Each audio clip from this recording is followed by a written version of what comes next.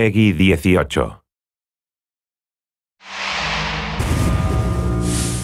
Hi everyone, my name's Alex Hutchinson, Creative Director on Far Cry 4. I'm Mark Thompson, I'm the Narrative Director on Far Cry 4. Nice to meet you. Nice to meet you as well, and welcome to Karat, our new fictional location. So in Far Cry 4, you step into the shoes of AJ Gale, who is returning to the country of his birth, initially just to scatter his mother's ashes before he gets caught up in what's essentially a civil war.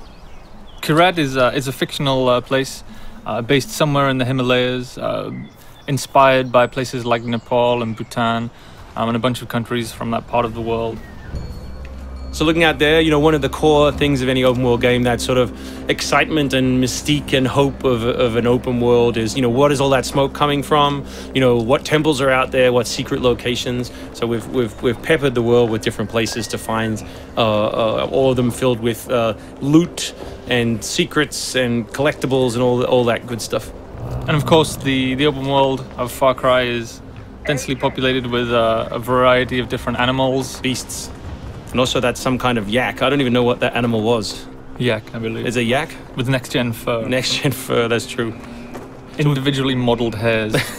So you see here with the eagle, you won't see it in this demo, but you can be attacked from above for the first time in a Far Cry game. So we've tried really to play with verticality, to have threats above and below you. And obviously you can still get involved in the ecosystem of the animals and hunt. And you can throw bait now. Yes, to attract animals. Yeah, and stuff like the eagle stealing the barrel of the goat. Like, it isn't scripted, that's just what happens at the intersection of those two different AI systems talking to each other. The goal being that every player tells themselves a different story, that they get different surprises, that they have a different story to tell their buddies when they come to work the next day or go back to school or whatever. So there are a bunch of new tools in Far Cry 4, one of which you'll see here is the grapple. We wanted to make something that allowed you to clamber over those annoying cliffs you sometimes came across in Far Cry 3, and something that would also lean into the much more vertical, much more sort of mountainous regions we were building in this game. And that was a pretty simple example, but the level designers get pretty crafty with the setups. We have these areas we're calling adventure zones in the new game, which will take you to places like temples, which you can see from afar, and force you to use the grapple in sort of really interesting and different ways.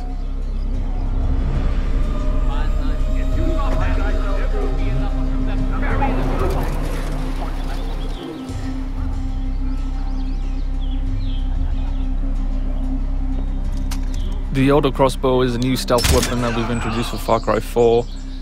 It adds a little more versatility than the bow did in Far Cry 3. Obviously it sacrifices the long range for rapid fire, but it's still a super useful stealth weapon. So this is one of my favorite bits. This if you look down when you're meleeing in the new game, you kick. So you can do all kinds of fun setups such as that.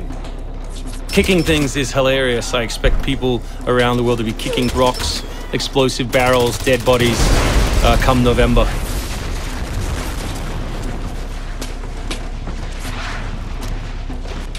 Our goal really was just to provide as many tools as possible, whether vehicles or animals or weapons or, you know, goofy stuff, and let people fit them together any way they want. Yeah, and we've snuck a few features in that fans of Far Cry 3 I think are going to be surprised by.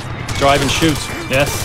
So drive and shoot, obviously it's a bit frustrating to be chasing someone forever and have to sort of drive in front of them, pull over and wait for them to get out. So now in the vehicles you can drive and shoot with any one-handed weapon. And you can also do driving takedowns from any vehicle, which I really like. So this idea of leaping from your vehicle into another vehicle, do horrible things to them, boot them out the side, and then continue on your merry way. You can now deliver death without even leaving your seat. So wingsuit is still here, and it's really cool, as you see, and actually when the space became more vertical, it actually became more fun. The mountainous environment means that there's a lot more wingsuiting to be found. And hopefully you won't get it before the middle of the game. You will. Hopefully you will get it before the middle of the game. That's the current plan. But we are many months away from watching you guys abuse this online. Means that there's a lot more wingsuiting to be found. And hopefully you won't get it before the middle of the game. So here you'll get a look at elephants. Elephants are awesome, probably my favorite animal in the game. Weaponized in many different ways. You can drive them into a rage, watch them smash the other characters in the world, or you can clamber on top of one and drive it through the gate yourself.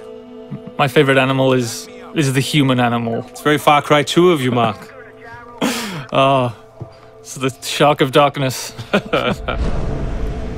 So co-op is a massive part of the new game. It's one of our big ways of opening up the open world and letting you play any way you want. So basically, when you ask your buddy to join, all the solo missions turn off, and you're left with all of the open world toy, the outposts, the fortresses, the towers, all the quests to play any way you want.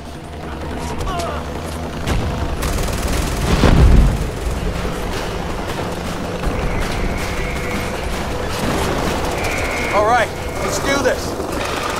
What do you think of the Buzzer, Mark, which is a small one-man helicopter? It's very red. No, but it's cool because it gives like this almost like developer perspective on the world.